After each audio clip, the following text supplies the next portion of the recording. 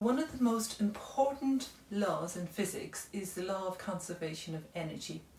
That says that energy cannot be created or destroyed. It can only be changed from one store to another. Here we have the 6 energy stores: thermal, kinetic, gravitational, chemical, nuclear, elastic, string.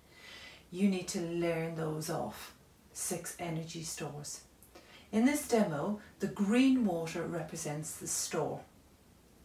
Now, together with the stores, there are 4 carriers: light or radiation, electricity, heat and force.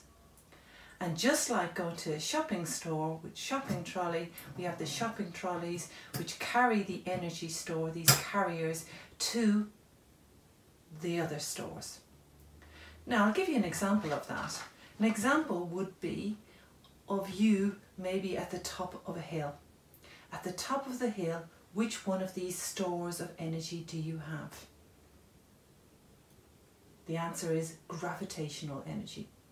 So you have gravitational energy at the top of the hill. This energy is converted into another store of energy. Which store of energy is it converted into? The answer is kinetic. So gravitational potential energy is changed into kinetic energy. How does that come about? Well, one of these carries the energy. Gravitational force that will pull you down. So it is force that is the carrier. So here's my force carrier. Now this force carrier is going to carry the gravitational potential energy. So here, if I pour this in here, this represents my gravitational potential energy. And it is being transported to the kinetic energy. So in here, I'll put in the kinetic energy.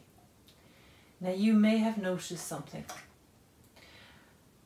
The energy, as I said to you, cannot be created, it cannot be destroyed. This energy here, represented in this tray, has not been destroyed. It is wasted energy.